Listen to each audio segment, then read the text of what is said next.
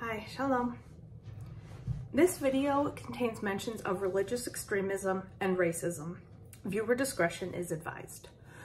Okay, so originally I was going to put all of this into one video, but we've got a lot of ground to cover. So this video is going to focus on the origin story, if you will, of the homeschooling movement within the religious right.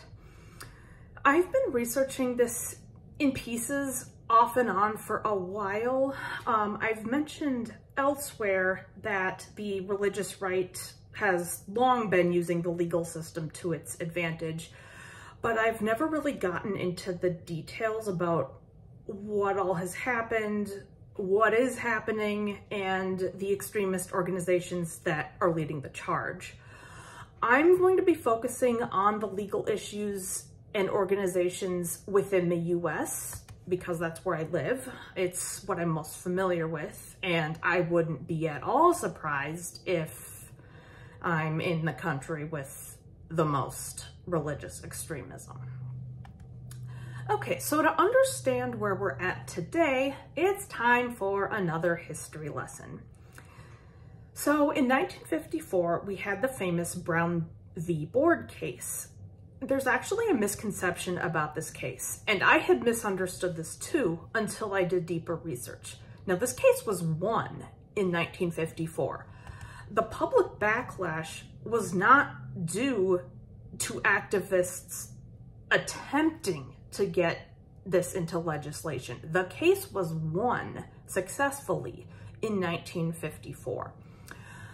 The public outrage that ensued was because integration was now required by federal law, and not every state wanted to enforce it. Now, don't get me wrong, it took a while for things to be fully equal in practice, but now the legislation was there.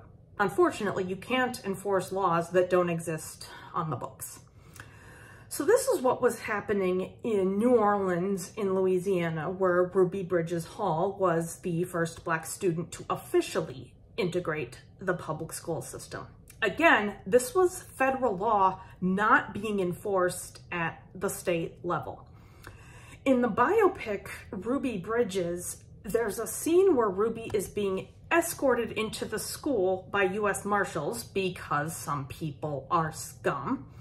And so they get up to the door and some yahoo says, the state says you cannot bring that child in here. And one of the marshals says, the President of the United States says I can. This is what he's referring to. Quick little sidebar. Yes, the Ruby Bridges biopic is on Disney Plus and rated PG, but don't let that fool you. This is not something you want to show young children.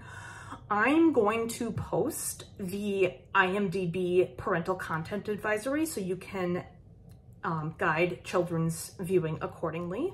For the record, I was about 12 when I saw it, and looking back, if I had kids, that's probably about the youngest I'd want to be watching this. Okay, so fast forward to 1962, when there was another important case, the Supreme Court case that officially ended Christian prayer in public schools. Again, these cases were won.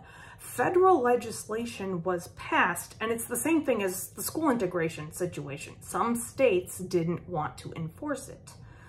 Homeschooling in these circles was, by and large, a response to desegregation.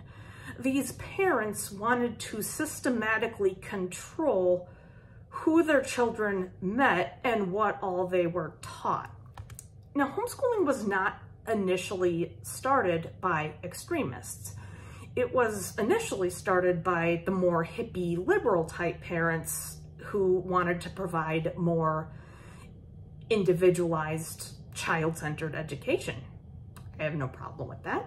But after these court cases were won, Christian extremists took this idea of homeschooling and ran with it. In the next video, I'll be going into more detail about what this homeschooling movement turned into and the people and organizations who got it there. All right, thanks for watching, and I'll be back soon. Bye.